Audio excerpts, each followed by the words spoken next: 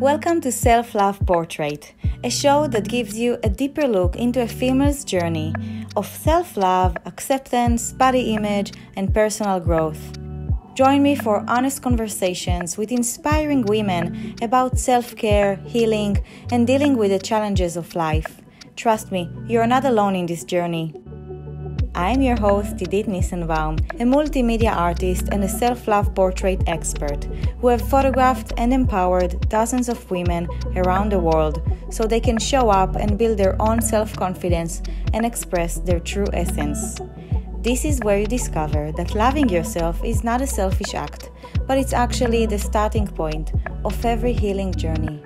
I invite you to listen, learn, and be inspired to love yourself more and taking care of your mind, body, and soul. Hello, beautiful souls, and thank you so much for joining me. In today's show, I'm having the amazing Shira Magrisso. So let's bring her on. Today we're having Shira. Hello.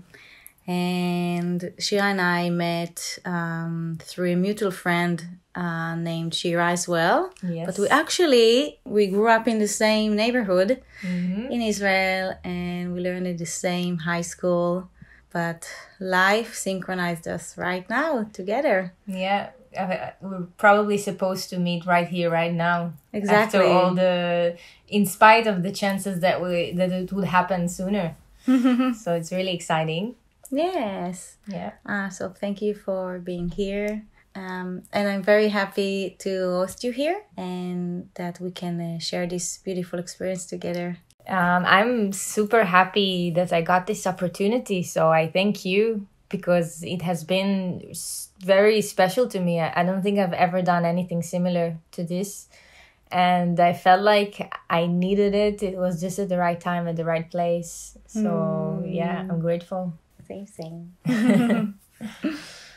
So let's just start with the questions. So first is, what does self-love mean to you? So I think self-love is just the ability to just connect deeply to myself. Like when I look at my eyes in the mirror and I see my soul and I see my essence and I see the beauty in me, even though I have a lot of self-criticism or judgment, I still choose to see the beauty and to put emphasis on it and to celebrate it, even if it's imperfect and even if it's not how society tells me that it should be, just because I'm connected and loving. And yeah, it's like loving the divine part in me, the bigger self, the higher self. Beautiful. Wow. Yeah, I'm gonna soak it in. Yeah. And how do you practice self-love?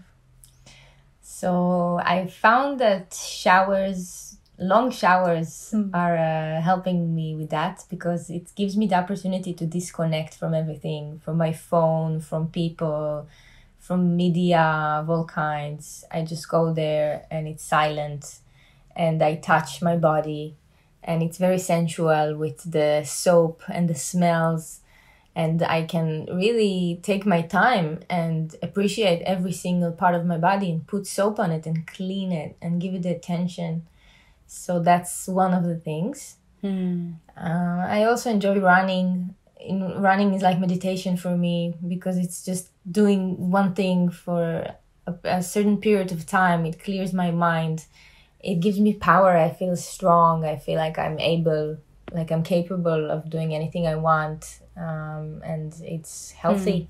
My body feels light after.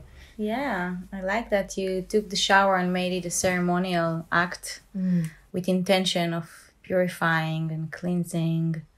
Yeah, it's very beautiful. Thank you. Yeah. Intention is that's the key. Always. And what are your daily practices of self-care? So I have this serum that I put before I go to bed. My sister sends it to me from Israel, and I live in Australia now, so it's very special to me to get it, even to hear. It's made out of herbs and essential oils, and it's just pure ingredients, and it's amazing. Like the smell of it and the way my skin feels when I put it, it feels like an elixir of like youth. I don't wow. know. It's pretty good, and I put it every night before I go to sleep, and my partner loves that smell, and it's a thing that I do for a while because that's what my sister is like. That's her products that she's selling. I'll definitely want to check her out when I'll be in Israel too. Yeah. Also, Shira is using her products. Yeah. It's really good. So that's one thing.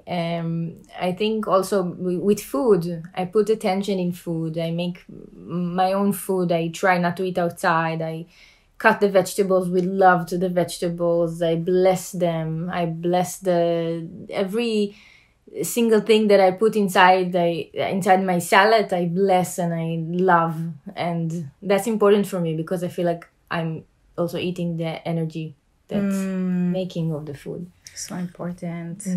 Oh, thank you for this reflection. I think sometimes for me, I think for all of us, we tend to eat too fast or not thinking about what we're eating and doing something else while we're eating.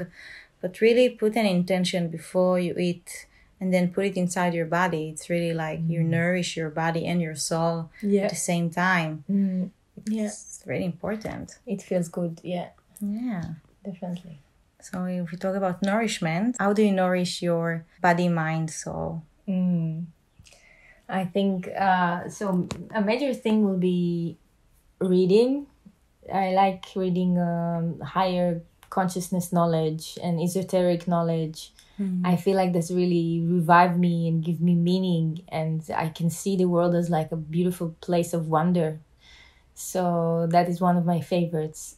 And writing as well, it's another thing that is really cleaning me from the inside, giving me inspiration, creating all the positive changes that I had in my life. It was something that I write and I wished for, and then it happened. So it's like magic. I just put it on the paper and I ask for it and I pray for it, and it manifests itself. So it's beautiful. Yeah. The queen of manifestation. Yeah. I mean, sometimes it takes time. Of course. But it always happens eventually. Yeah. Also, very good reminder. Have you ever had issues with body image? Yes. I think like most women growing up, teenagers, when I was a teenager, it was the hardest because I felt like I was ugly. I had bracelets in my teeth and pimples, and I was chubbier and I was like awkward looking. I didn't feel good about myself. Then in certain periods I felt better, then in certain periods I felt again not pretty. So it comes and goes all the time. And I think for me, issues about my bum, about my hips and waist, all the lower part of my body, like trying to tone it and trying to make it really like beautiful and strong, and like it sometimes seems impossible. Like sometimes I say, okay, this is my shape, maybe I can't go further than this. So it's always like a struggle. But sometimes I just let go and I love it as it is, and that those are the best moments when I accept it and love it. Definitely. I think also one of the issues we have with body image is because the media, it's always about this ideal beauty that you need to look in a certain shape to be beautiful in a way. You know? That's true. Yeah, it's a lot of pressure, and everything is like it's like women in the media are presented as something to look at. So you feel like you need to be like some kind of a decoration. People will look at you and they will say, this is beautiful. But men don't deal with that. Like they're not something that people look at them as well as like they do with women. So it's a problem of society. It's a bigger one. It's true. sad, and I really hope that one day it will change. And I think we are starting a change in a way. For sure. But think that, let's say, okay, now like a big bump, now it's become sexy. Yeah. Yeah. So now people that don't have bump, they're like, oh, what am I going to do? Okay, I'm just going to do a surgery about that. Yeah. So it's also about, like, let's have a mainstream of each body is unique and perfect the way it is. And natural. Yes. Like not with implants and, you know. Yeah. Just accept. And I'm not really against that, but I am against it if you do it because you compare yourself to someone else. Yeah, yeah. If it comes from inside and it's really what you want and you're aware and it's not influenced by others' opinions, then yes. Definitely. Yeah. Do you think that the body image affected your relationship with food? Yeah, for sure. Of course. There are certain foods that I stopped eating completely. When I found out what they make me feel, like how they make me look and what they do in my body, then I just cut them like 100%. Like what? Like the thing that I loved eating the most, and all my life it was like my favorite. Even the whole cuisine was like the Italian cuisine. And I couldn't give it up, like all the Parmesan cheese and pasta. And now I just don't eat pasta anymore because I realized that it doesn't do well to my body. And it was like an addiction to me. And now I realized that. And I feel a lot better because I have the control over my body again. And I'm not like, I just need the carbs. So great, and not to have cravings. Yeah, yeah. I still sometimes, like chocolate is another like weakness that I have, but I feel like it's healthy and good. If it's dark, but not like the 95% that is you feel like you eat dust. But, 70%, it's good, it's tasty, and it's healthier. Yeah. It comes with the age. Like bitter things. Yeah, sooner you're gonna find out I actually like the 95%. Yeah. The older you get. Yeah. So are you struggling to love yourself nowadays? Yes, I have this thought that I need to be looking in a very specific way. So if my eyebrows are a bit unshaped, or I gain like 1.5 kilos because I was just on vacation, or I don't know, like small things, I have pimples, my skin is not perfect, then it bothers me. Like I don't feel relaxed. It like sits on me. No matter what I do, I have this in my mind. You don't look perfect. You're not enough. You need to improve something in your appearance. And I walk with that feeling, even though I really try to. And my partner is saying like, you're so beautiful. No matter what you think about yourself, no matter what you do to yourself, you're just going to stay beautiful. Yeah. I hear him, but I can't believe it. You need to feel it yourself. Yeah. Are you practicing any ways that can help you feel this way that you want to? Like understanding, okay, nothing is perfect. Everyone has pimples sometimes, or everything is changing and temporary. And some days I wake up and I feel, damn, I'm hot. Yeah. And some days I wake up and like, that's okay. Yeah. But not to let it bothers you too much. Yeah, that's a good question. And I think this is why I also like photography, because one of the things that's helped me is just to look in the mirror and to try to see my image as something objective. Like to see, okay, this is a woman. She's like 30 years old. She has a nice skin colors. Her eyes are quite nice. They have a shine. Like to really mention all the nice things that I see as if I'm like looking at a magazine. I'm seeing a poster of someone.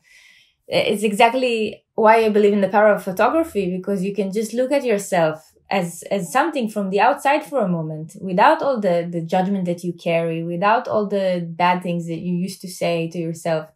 You can look and say, this woman is actually pretty, because we are in a lot of different ways, and sometimes we forget to look from a bigger perspective.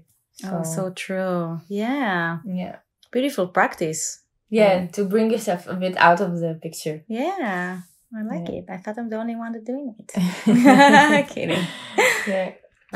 In what ways do you think you can give yourself more love? Well, I definitely need to focus on things that I love doing instead of how I look. I think that will help a lot because there are so many things I love doing, but sometimes I spend so many time on improving my looks instead of doing these things, and I just feel drained and empty after. And the more I am obsessed with my look, the less good I look. That's that's the truth. If I just let it be, then nature does itself. You drink water, you go to sleep, you look fresh. Yeah. But if you're like trying to put makeup and trying to fix your eyebrows and trying to put a mask on your face and, do all the beauty treatments, then it's just like your body is like, oh, just let me be, and it's shown. And I feel like I should just let it be and do stuff. I have so many things I love to do, and there's not enough time for everything. Yeah, it's always like that. Yeah. So basically, you think that for yourself, it will be just start doing what you love and putting away on the side, ignore those voices that tells you, oh, you have this one, like the critical voice within you. Yeah, definitely. Yeah. Sometimes I find myself like I'm starting to do something creative, I'm writing, or I'm drawing and I'm enjoying myself. And then I go to the room and I look in the mirror and I'm like, oh my God, I have a giant pimple, a blackhead on my nose, and I'm starting to touch my face in order to like fix it. Then I find myself, I spend an hour, I'm out of the flow of the other thing I did. And I fucked my face up. Like I look like it's a mess because I touched, Trust so. me. I know what you're talking about. Yeah. We have this, Yeah. And I think that all of us, this is why sometimes I think to myself, maybe it's better to live without a mirror. When I lived in Israel in my bedroom, I didn't have a mirror. I used the mirror of the frame, and I just hang some strings and I put all kinds of feathers and stuff. And whoever came inside the room were like, oh, they automatically came to look at themselves in the mirror. They're like, oh, there is no mirror in here. So that was also interesting for me to see, and it's just really nice to be. Yeah. Because the moment you walk near a mirror, either that can happen, or just like, like you go outside of this zen that you've been. So yeah. So it's either you go to a mirror with an intention of seeing yourself in beautiful eyes. Yeah. Or you go and you look for the flaws. It's the intention with you coming to the mirror. Yeah, that's true. Actually, you remind me, one time I was in a very deep state of mind. And I remember that people used to say to me that I have a very deep gaze. Like sometimes some people told me I can't look at your eyes. They were in the Burning Man, probably under drugs, but still, Yeah. And then one day I was in a very deep state of mind, and I just walked near the mirror and I looked at them like, wow, this is the gaze that they were talking about. And I'm like, wow, this is intense. Good, but intense. So that was funny. Yeah. Kind of like they discover yourself. And see yourself like from the outside, but how others look at you. It's very empowering, I think. Yeah. Okay, so now we're going to talk about the naked truth, the photo shoot session that we just did. And I would love to hear how you felt before the naked truth. And did you have any doubts or fears?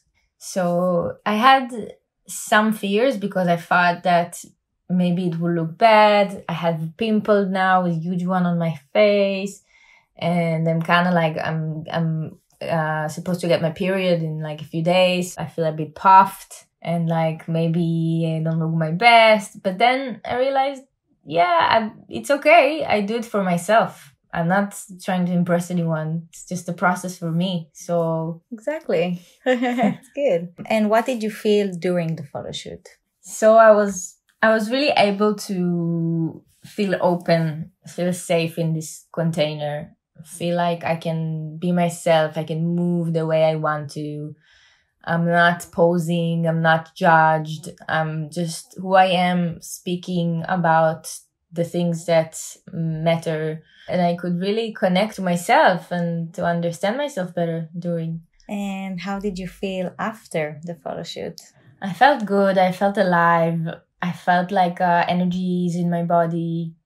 I felt sexy. I felt like I'm a woman. I felt like I love my whole parts. And yeah, I felt more complete. Oh, yay, that's beautiful. I loved it, yeah. And what have you learned about yourself from being photographed? Again, I witnessed my fear of being photographed from the profile. Like how my first instinct is to hide something. So like put my hair on my mole so it wouldn't be visible. Or put my hand or, you know, like really try to hide my flaws. So that was something I noticed. Like the patterns that are automatically happening. And like for the first time I could really stop and see them. So that was very powerful for me. Yeah, that's interesting. Because you did it in a very natural way. Yeah. You know, that I don't think I actually noticed when you try to hide. Yeah. Besides the time that we actually talked about it and you gave an example. Because I'm so used to it, you know? Sometimes I put myself in certain positions that I'm already used to doing for a long time. Because I think it flatters me more. I don't want to expose all of me. So I think that was a big gift that I could get from this. Yeah, it's really good that you observe that. And now you're going to be maybe more aware to your body language and like, wait, what am I trying to hide? I am that I am. Yes. Like I'm everything. You shouldn't hide any part of yourself, your body, your face, nothing. Yeah. I agree. I would like to do that more and more. And what was your favorite part of the photo shoot? I love the songs. Like when my favorite songs were playing, I just felt that it always awakens something in me. So it created this natural response of joy or nostalgia or even a bit sadness, memories. So it was really touching me from inside.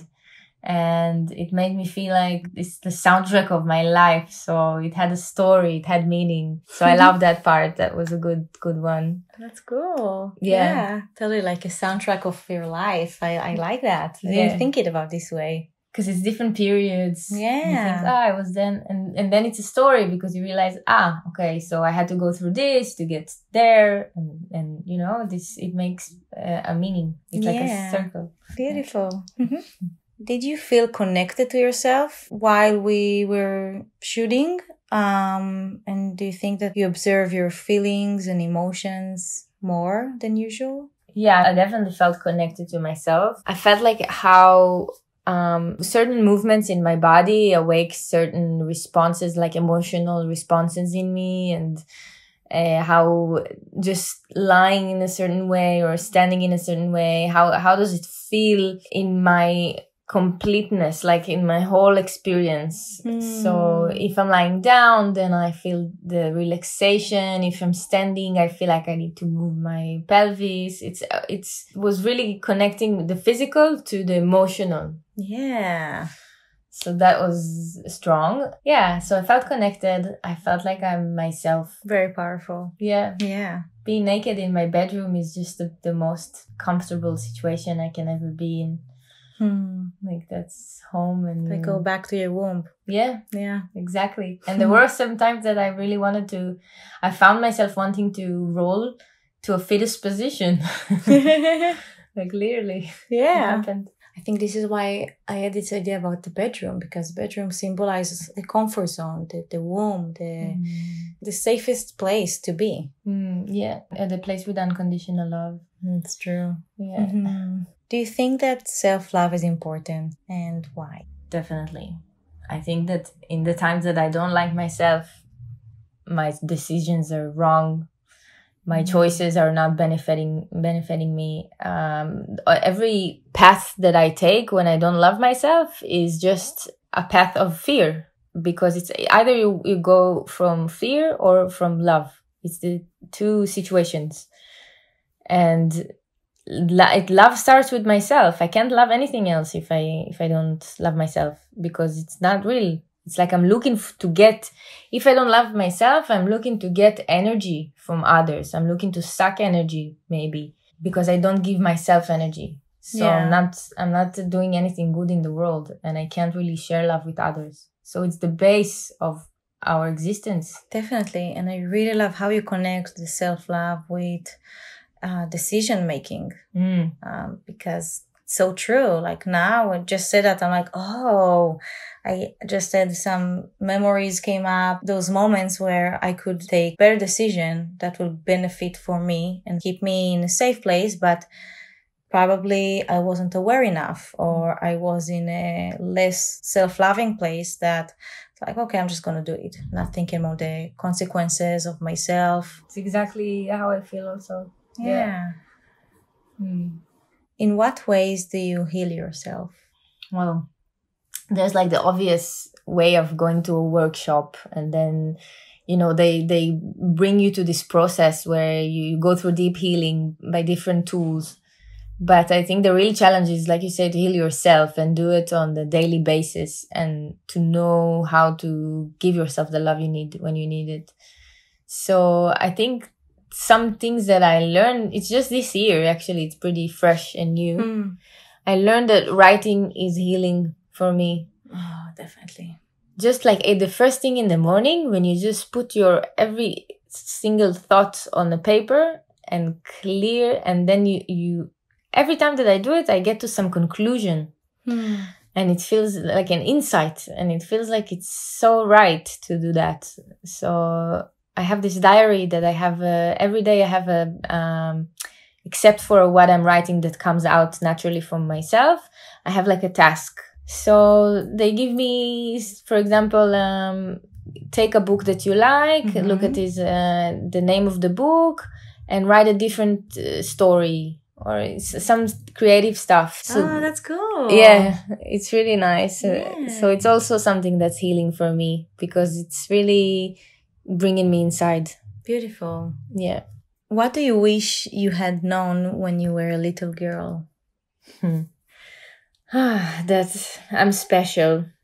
That I always used to give like extra credit to others. You know, like they know better. I didn't trust myself.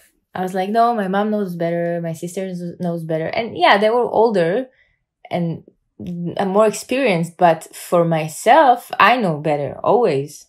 And that's something I didn't have in mind. I was always thinking I gave my power to people with authority. So, and even as a child, like teachers, and I didn't listen to myself enough. And if I did, then maybe I would play more and study less.